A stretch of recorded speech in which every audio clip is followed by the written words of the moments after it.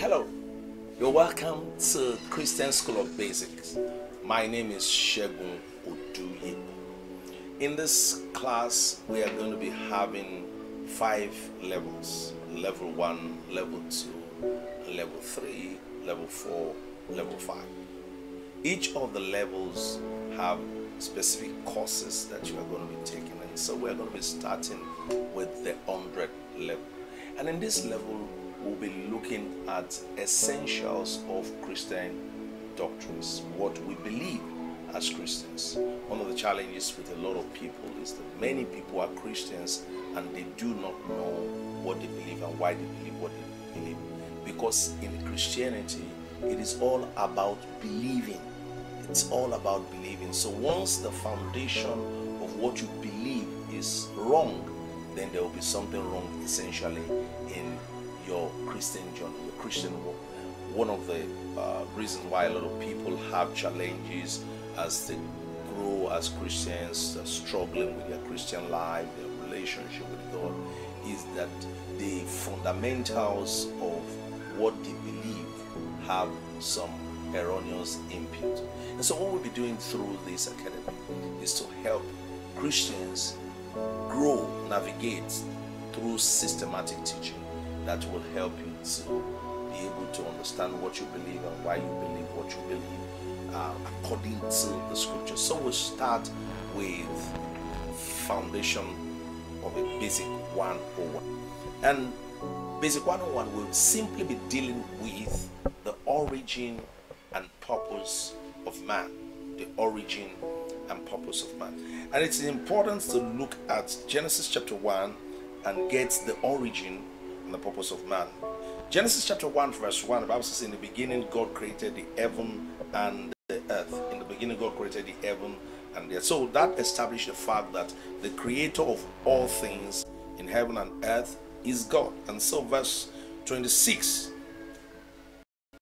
the Bible says, after God has created several things, and then by the time we get to verse 26, the Bible says, and God said, let us make man in our image, after our likeness. Please take note of those two things. Let us make man in our image, after our likeness. And let them have dominion over the fish of the sea, and over the fowl of the air, and over the cattle, and over all the earth, and over every creeping thing that creepeth upon the earth. So God created man in his own image, in the image of God created he him. Male and female created he them.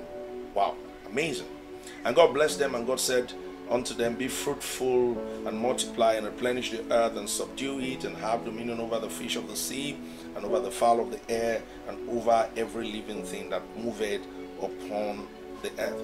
This gives us the foundational essence of man, because again, when you really want to understand a particular, to the root of it, get to the foundations of it. That's why in university or higher institution, whenever you are studying a particular course, it is important to first do the introduction to that particular course. And so there's no way we really with beliefs without getting to the very foundation of humanity. And so here Genesis, the Bible says God is the creator of human beings, and so God have the right to work. But we also can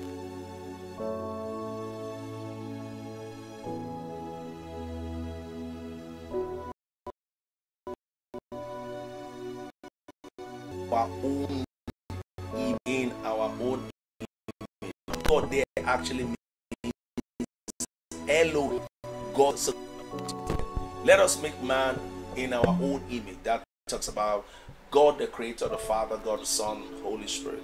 Let us make man in our own image. Then he went further and said, let us make man in our own image, after our own likeness. Now, words are very important. Image and likeness. The first one, which is image, talks about physical representation of that which is invisible.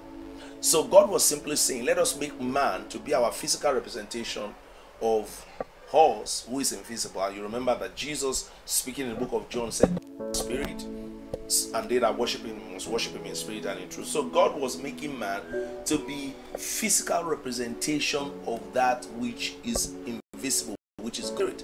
And this will help you to understand one of the fundamental reasons why angry is idolatry, particularly idolatry that requires that man will bow down images, because man is made in the image of the invisible spirit God. And other idols, images, they were the images of invisible demonic spirit. And so when a man idol, what it connotes in the spirit is that you are saying you are bringing God to bow down. Do you get the logic now? Okay, good. So God made man in his image. So the original intention of God is that as human will be representative of the God who is invisible. Then he said, after our likeness. Likeness there talks about character, quality, the same nature. So God made man to have the nature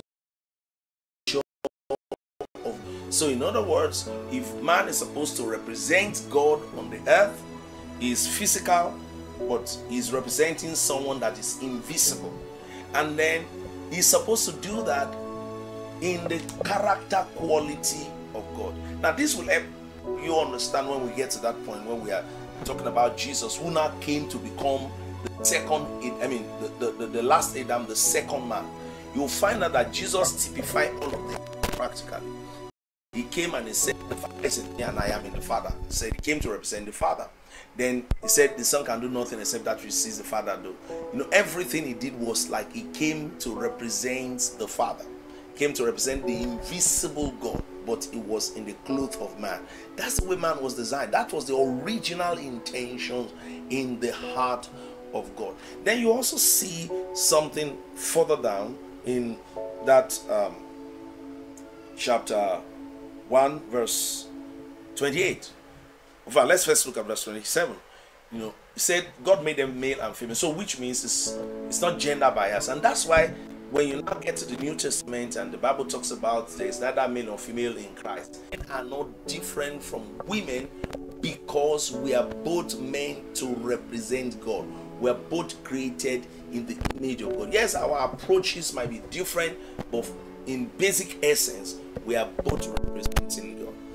Then in verse 28, then he said something which actually expresses how man is supposed to live his life. He said, be fruitful, replenish the earth, subdue, and dominion. Those are 5 levels of expression.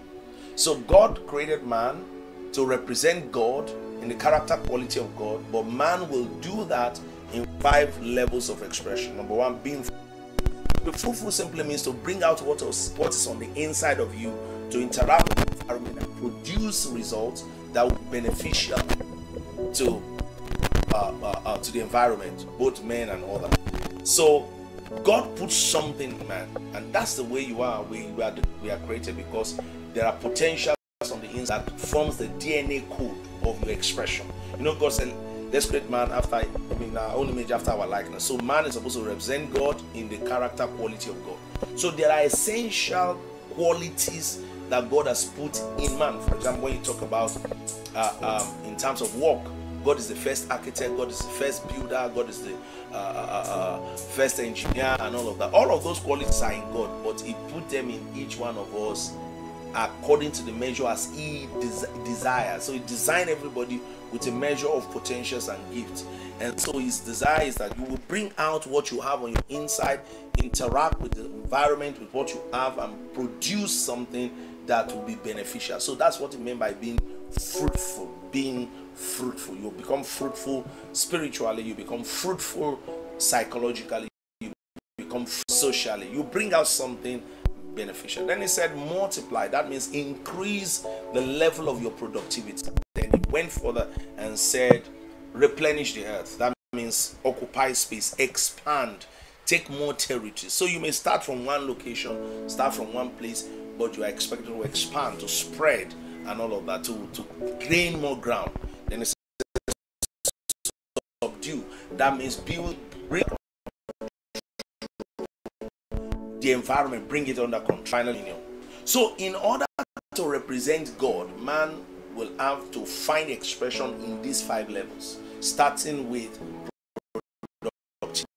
increased expanded productivity, then productivity that brings the environment under control, and then you get to final stage of dominance, where you have control, where you have authority and all of that. And that's the desire that human beings will do. But on top of it is that man is doing all of that to represent God. And that's why Jesus, when he was going to make it, said, you are the light of the world, you are the salt of the earth. So it is through what the works that we do, our fruitfulness, that men will glorify God who is in heaven. So the original intention of God is that you will produce result, man will produce result, man will produce result, and then man will be a blessing, and then God will be glorified. Why? Because man is actually representing God. He's not here to represent himself. No man was designed to represent himself. So when God made the first man, Adam, he was designed to represent. Don't forget that. You know, we're talking about the origin purpose of God for man. God designed man to represent him in character quality, and God put substance in man. Genesis chapter 7 says God breathed into the nostril of man when he formed man out of the dust. Genesis chapter 2 verse 7 says, and the Lord God formed man of the dust of the ground and breathed into his nostril the breath of life, and man became a living soul. So inside of man, after forming him from the dust, you remember we just explained the plan or the purpose, the plan of God for creating man. And so God formed man from the dust, then he put something inside man with which man should function and find expression. So when you say man is a living soul, it simply means man became a functioning being. He began to function in the class that God designed him to function. What was the class? Representing God. How does it represent God? It will become fruitful. It will become that's productive. It will be the substance of God inside him. God breathed into the nostril the breath of life. That's the substance of God is inside of him. Out of the substance of God inside of him, in character quality, in same likeness, it will bring it out and produce effect. And then it will increase the effect, it will increase the results, and then it will expand to more territories, gain more grounds, then it will bring the earth under control, and finally it will gain dominance and be a person of influence. That was the intention in the heart of God. And guess what? That intention has not left. In fact, when Adam sinned in the Garden of Eden, the reason why God brought Jesus is to reclaim that intention. Get that at the heart of your mind, that there was a purpose. There is a purpose in the heart of God for creating man, and it started. In our next class, we'll talk about the fall of man, the sin and the fall of man. But today's class, we just wanted to establish that there was a purpose in the heart of God. Man didn't exist or just didn't come to be by random experiment or by accident. Man was a product of a well thought out idea and concept in the mind of God the Creator. And having made man to be who he should be, there is an expression of how man was intended to give expression to himself. See you in the next class when we talk about the fall of man and sin.